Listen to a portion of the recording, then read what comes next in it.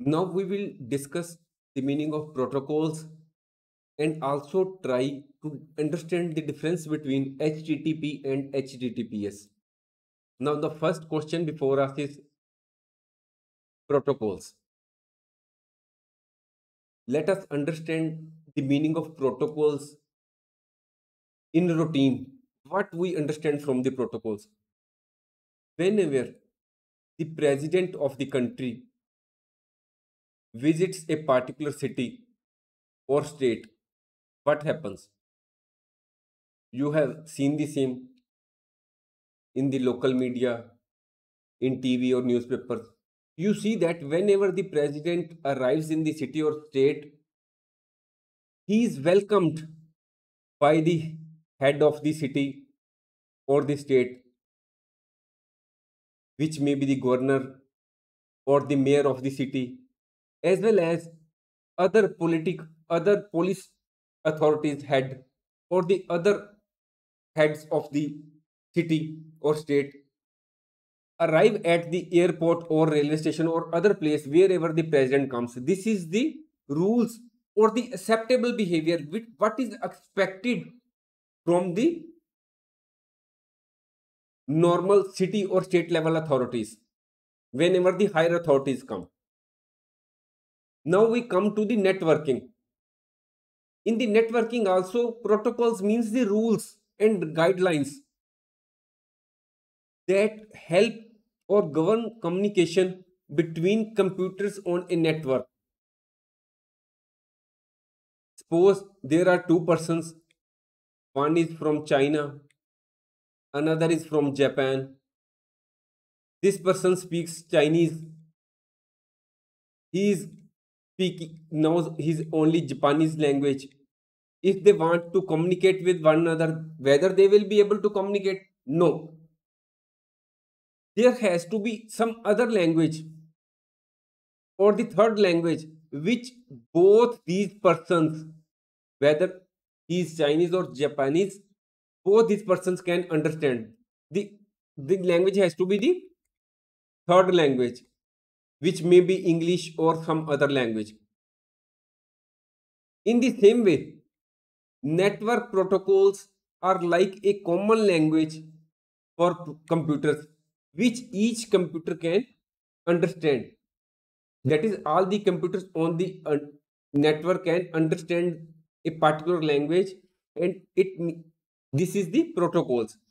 The computers within a network may use vastly different software and hardware. It is quite possible that we are using both Apple computer, you are using Lenovo's computer, or there may be some other person who is having some other type of mobile, say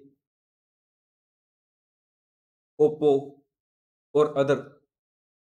However, the use of protocols enables them to communicate with one another. Whenever we send email from our mobile or our laptop to some other person who may be using some other type or other brand of mobile or laptop, it does not has no relevance so far as the other person will be able to read the email. There is no relevance of hardware. It is only because of the protocols the other person is able to understand what you have sent to him. The protocols are vital to your networking activity, and fortunately for you, you do not need to manage, install, or even think about them. It means that though we are using hardwares, our computers or other devices to send emails, to talk to other persons on WhatsApp, Facebook, or send videos, we have no concern about the protocols. We do not have to think about the protocols.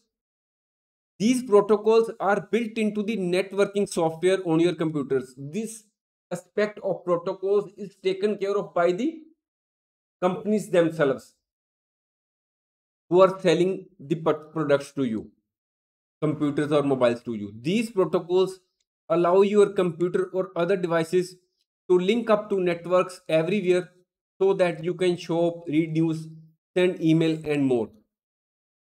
So, these are the protocols only which help these computer or other devices to communicate with one another so that you are in a position to send emails or do online shopping or whatever purpose for which you use the computers or mobiles. Now, another question before us is what is the meaning of Internet Protocol? Internet Protocol is a protocol by which data is sent from one computer to another on the internet. IP, Internet Protocol, is a protocol or set of rules for addressing and routing packets of data so that they can travel across networks and arrive at the correct destination. As already told, Internet Protocol takes care of the address part of the data. IP protocol ensures that the data reaches at the correct destination. Though the data may have to follow different routes as already discussed. Each computer known as host on the internet has at least one IP address that uniquely identifies it from all the other computers on the internet. It means that we may be using any device, any brand of computer or laptop or other device. Each type of these devices have their own IP address, and from that we can identify a particular device. When you send or receive data, for example, an email or web page across the internet, the data or message gets divided into smaller pieces called packets. IP information is attached to each packet, and this information helps routers to send packets into the right place. As already told, whenever the data is broken into small pieces, it travels from different routes. Some follow this route, others may follow this route, there may be some other which may follow this route, and at the final destination all these small packets are again reassembled by the TCP, and original whole data is formed. It is only the IP which ensures that these small packets of data reach the correct destination. Now, what are the different kinds of web protocols? These are HTTP. HTTP means Hypertext Transfer Protocol. Then another is FTP, File Transfer Protocol. Then electronic mail using SMTP, POP, IMAP. We will discuss all these in the coming lectures. SMTP, Telnet, without having protocol. It means without following the rules or guidelines, it won't be possible to transfer data from one point to another. However, as already told, we need not bother about these rules. These are taken care of by the companies who sell us the devices. It is inbuilt in the software system. All these protocols are inbuilt in the software. Now, the point before us is HTTP. What is HTTP? HTTP is the protocol or the set of rules for transferring hypertext on the World Wide Web. HTTP is a set of strict communication rules so that both the client and server understand each other. The hypertext means files such as text, images, video, and multimedia files. HTTP uses port number 80. It is a request response protocol. The message sent by the client, typically a web browser, is the request, while the message sent by the server is an answer. is the response. Suppose this is the PC, this is the server, this is the client. Request is made by the client. Suppose we are using the internet and we are want to search a particular news. We make a request through the internet to the server, and this will be regarded as request, and the server will give us the response.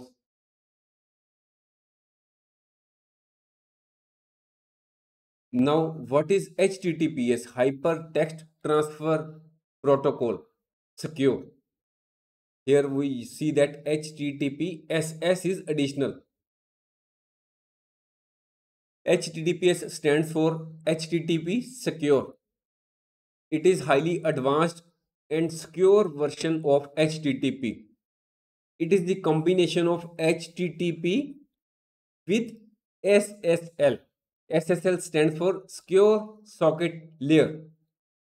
HTTPS is a secure method of accessing or sending information across a web page. HTTP is used for transferring data between the client browser and the web server in the hypertext format. That is, in case of HTTP, request is made by the client and the response is given by the server.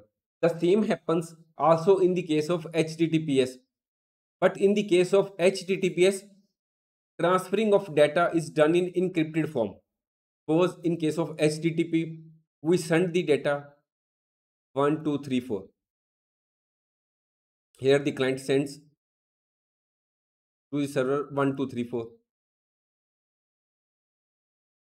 Now this data travels as it is 1, 2, 3, 4.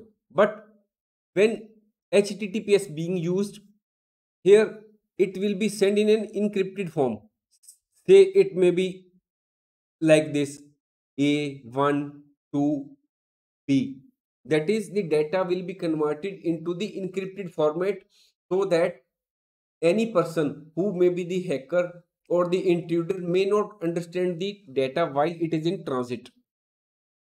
This prevents anyone from understanding that information if intercepted in between.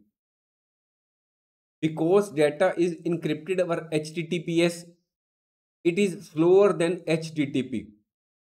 Because in case of HTTPS, data is encrypted, so there is some time which is consumed in encryption of the data. So HTTPS is slower than HTTP. We have discussed that HTTP uses port number 80, whereas HTTPS uses port number 443 for data communication. HTTPS allows secure e-commerce transactions such as online banking.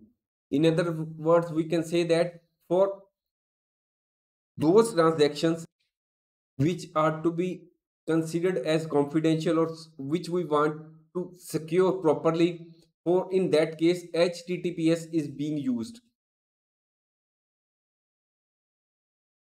Here we can see that HTTPS, when added with secure socket layer, becomes HTTPS.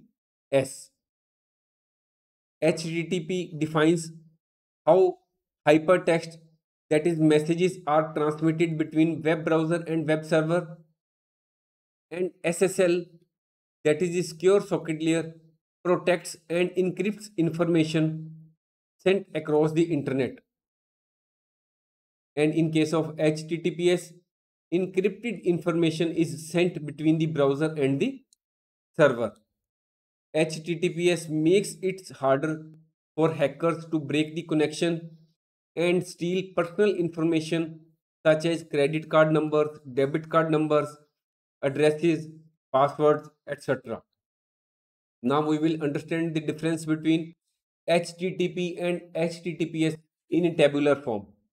First is HTTP stands for Hypertext Transfer Protocol. On the other hand, HTTPS stands for Hypertext Transfer Protocol with Secure. HTTP is not secure and the data is not encrypted. Whereas in case of HTTPS, it is secure as the data is encrypted before it is sent across a network.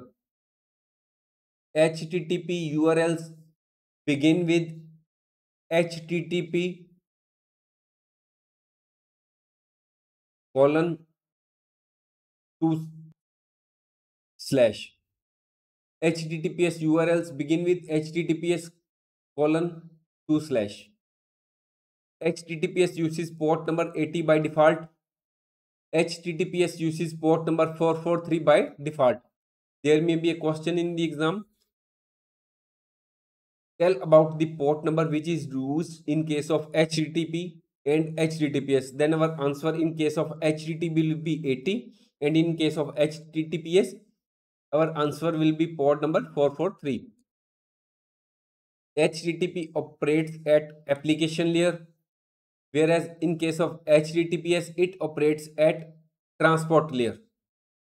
HTTP is used for many purposes such as a website article which is available to everyone, whereas HTTPS websites like banking websites, shopping websites such as Amazon, Flipkart make use of HTTPS. In the case of HTTP, the data is vulnerable to hackers, whereas in case of HTTPS, it is designed to prevent hackers from accessing critical information. Thanks for watching. If you like our course, please spare some time to give a star rating to our course.